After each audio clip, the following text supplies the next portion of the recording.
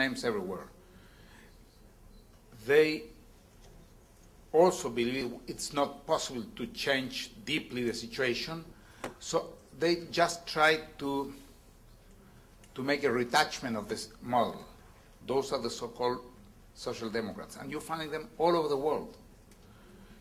They are in power in many countries now, changing, I don't know, the law number 5,234, Article 4, letter B, and saying this is the most we can. This is the sentence they love more. This is the most we can. It's not good to go faster and so on. They always have a foot in the brake. At the deep, they are very, very good for the right. The right loves them because they government with a speech for the left but doing things for the right. You find them all everywhere.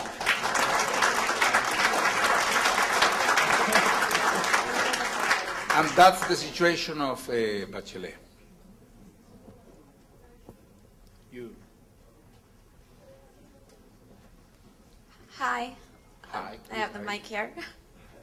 I was just wondering, what's your take on the problem with Chile, between Chile and Peru and Bolivia and the oceanic limits? I don't know what your take is on it, since we're talking about getting the countries together, but there seems to be a problem because, you know, if you get those countries together and you give access to Bolivia, then there's the possibility of a lot of violence being generated in that area. Okay. Very shortly, say to me. There was a war 130 years ago. We've been living with this war for 130 years, telling new generations that we had this war, creating heroes and creating separation between the countries, nationalism and all that, xenophobia. But the truth is that this was a war, this wasn't a war between the people from Chile, Peru, and Bolivia. This was what I call a neo-colonialism war, created by the British Empire at the time because they wanted the natural resources that were there. They wanted lower taxes and so on. What we contribute to this war were the young people who died. That was all. So after that war, Bolivia lost their sea. We, the humanists, since we began with the party in 1984, we said that Chile must integrate itself to Latin America. And for doing that, the first action Chile must done is to contribute with Bolivia to have not only free access to the Pacific Ocean, but to have sovereignty, continuity to the Pacific Ocean.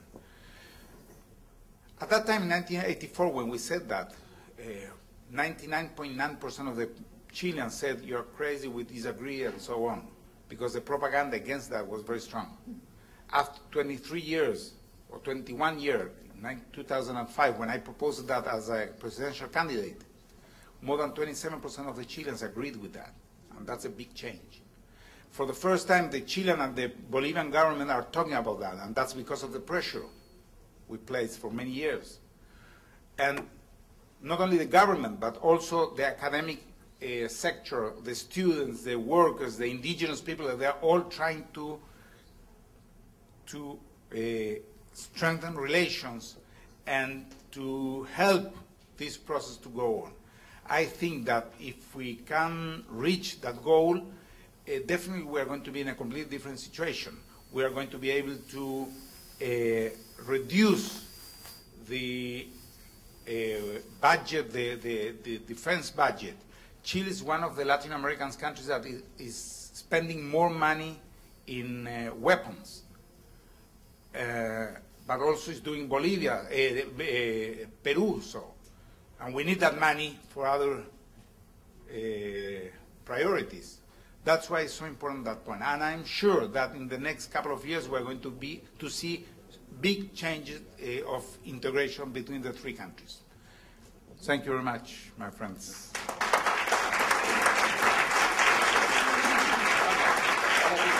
That's it? One more.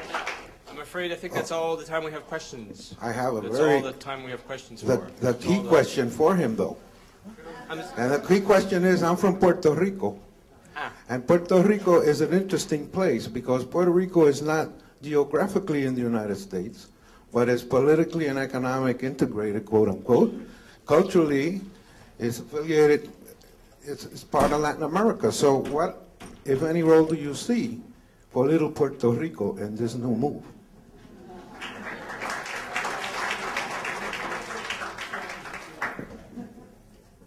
Well, I'm not an expert in Puerto Rico, but I see that those situations, special situations, we can be very angry of what's happening, or we can see it as opportunities.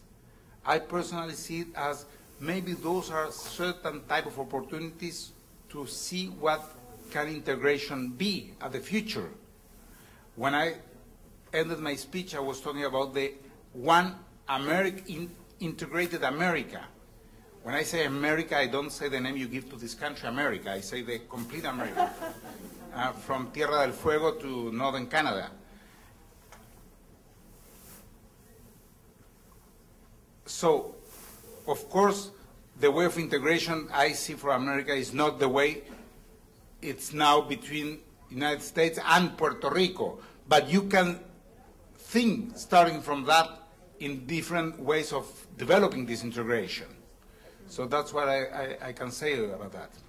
But most of all, for me, the important point is that the decision about the situation must be done by the people from Puerto Rico. That's the most important point. But to take the decisions, they must have free press. And to have free press is not just to have press, because, and this is, again, a long issue, sometimes you have many newspapers and many TV channels, as you have here, but it doesn't mean free press at all. It's not a matter of how many you have. It's a matter of how free they are to show different positions. That's it. Thank you, Tomas. That's all the questions we have time for. Sorry, but if you're interested, of course, we have, Tomas just wrote this book, Al fin de la prehistoria.